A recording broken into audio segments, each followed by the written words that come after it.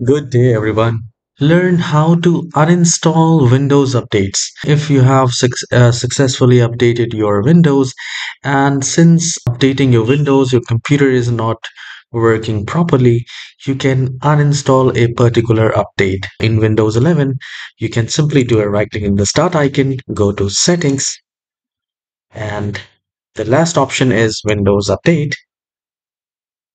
And here we have this called third option is Update History. We will click on that, and here you will find driver updates, other updates, and the last option is related settings, uninstall updates.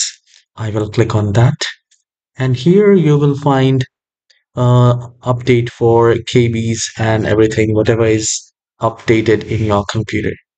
So whichever you want to uninstall, you want to uninstall the latest updates which is causing an issue, can uninstall it from here. All right.